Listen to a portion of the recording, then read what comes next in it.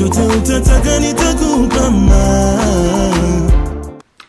guys, welcome back to our channel. It's a girl Fanny Lungu back with another reaction video. If you're new to this channel, make sure to give this video a thumbs up, share it with your friends, and of course do not forget to subscribe. Like I said, my name is Fanny Lungu, and on this channel we post reaction videos each and every day, and you guys can drop us a link in the comment section below and we'll do it for you. We also do other things, but you can find the links to those things in the description box, and just enjoy. We have our second YouTube channel, Patreon, podcast. Just click the links and you'll find your way there. So today I'm going to be reacting to British girl converts to Islam and cries street Dawah. So without wasting time, let's get into the video.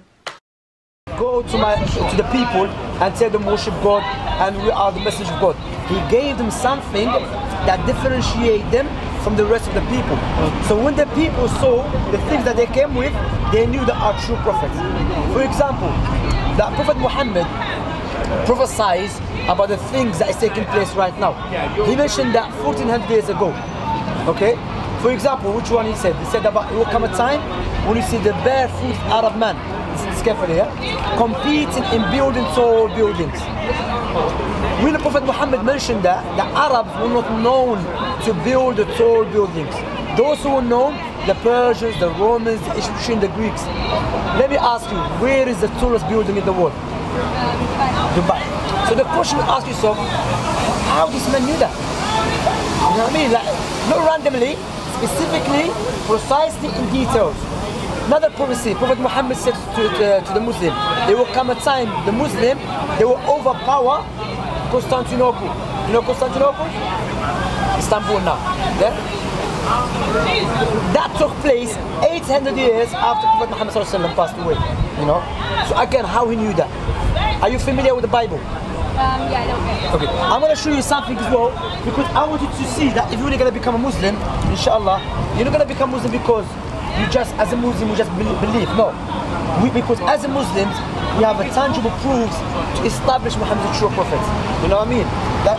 Like in the Bible, Prophet Muhammad came to the Jews and the Christians, and he told them, my name and my description is in the Bible. Some of them said no, they rejected it. I'm going to show you. Watch this. I'm sorry for taking your time, yeah? Thank you. This prophecy, Isaiah 42. Servant comes to glorify the Lord.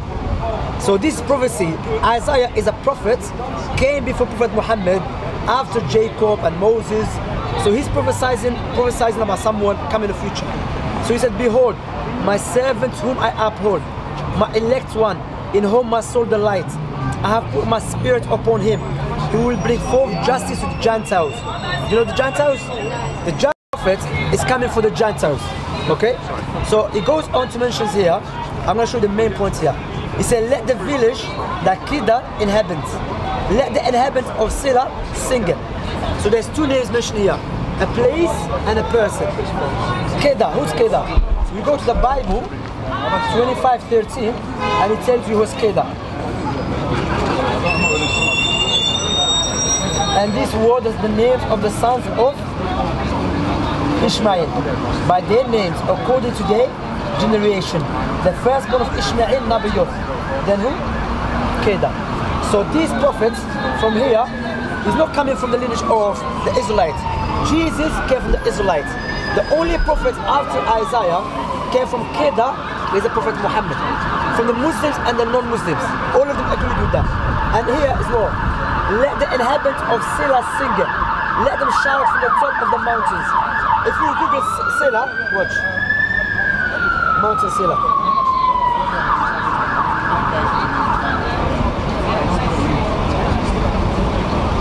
I'll show you Mountain Sila and you're going to be surprised. Watch this.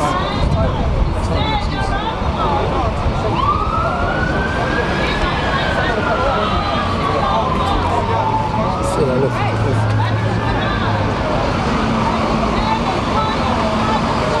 Where is it? So this prophecy, so look, remember when Prophet Muhammad came to, remember Prophet Muhammad in his time, he didn't have access to these Bibles. Prophet Muhammad's time, the Bible was not translated to Arabic, you know? So how Prophet Muhammad knew that? Because Allah told him, you know? Like, you know, Every person is born to recognize the Creator and to worship Him. Prophet Muhammad mentioned that 1400 years ago. He said every newborn is born with a natural inclination. What is natural inclination? Is to recognize the Creator. They should worship Him. And now there was a study done in Oxford University and in Russia University. What is the origin of people? Is it to believe in God or not to believe in God? So what they did, they chose different children from different parts of the world and they asked them questions. They came to know after a few years, the research was done in 3 years and they spent 1.1 million about it, yeah, on this subject, on this project. They came to know children are naturally born to believe in the Creator. But Prophet Muhammad mentioned that 1400 years ago. Again, how he knew that? Because from God. See what I'm saying? So you, remember, you just agree that there's a purpose for us to be here. And our purpose is what? To show to worship the Creator.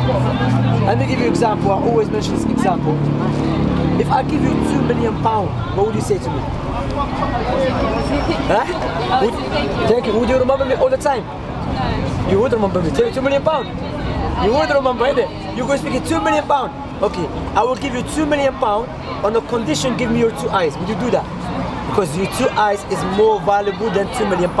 What about the one who gave you 2 eyes for free? Why don't you thank him? So I'm saying, would you remember him, thank him? Like now, if someone comes with a gun, try to kill one of us, either we defend ourselves or we run away. Because why? The love that we have is so dear to us. What about the one who gave it to us for free?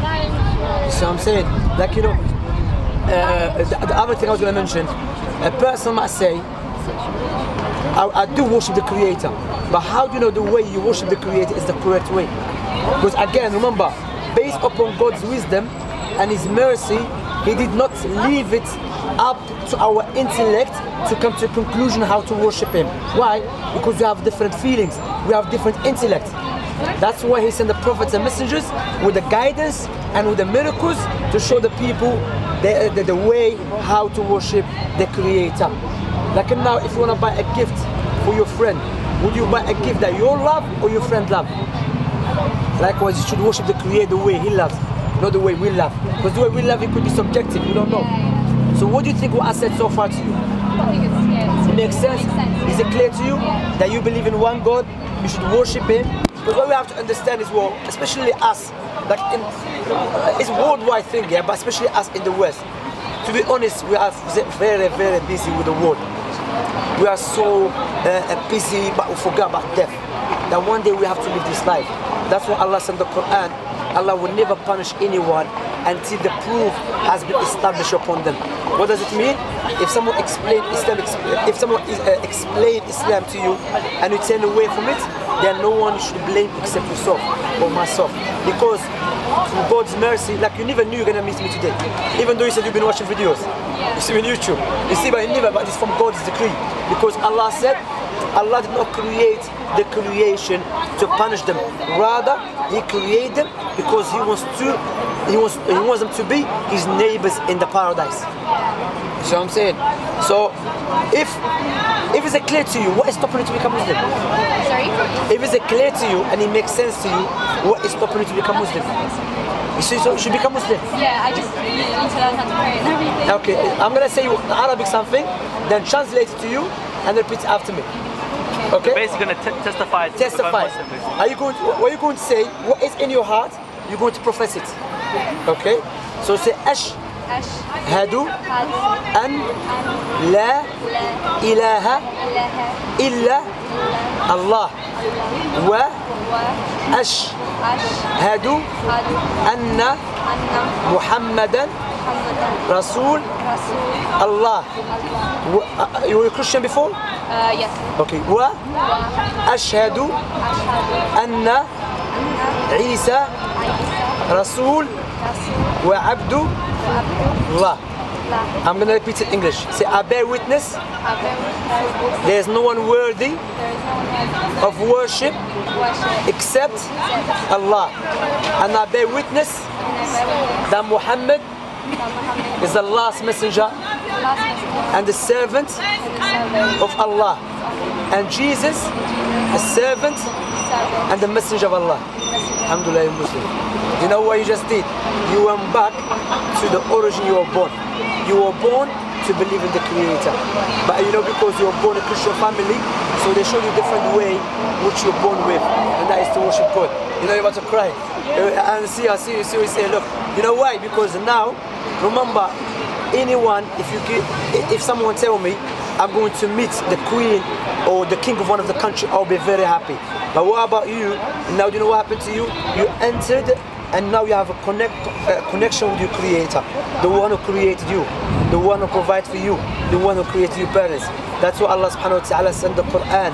Oh mankind, oh people, remember Allah who created you and created your forefathers, and the one who provides for you from the heavens and the earth. So wallahi, that is a big blessing. How old are you? 17. You know, that's a big blessing. Like me, my wife, she became Muslim when she was 14. She knows Islam is the truth.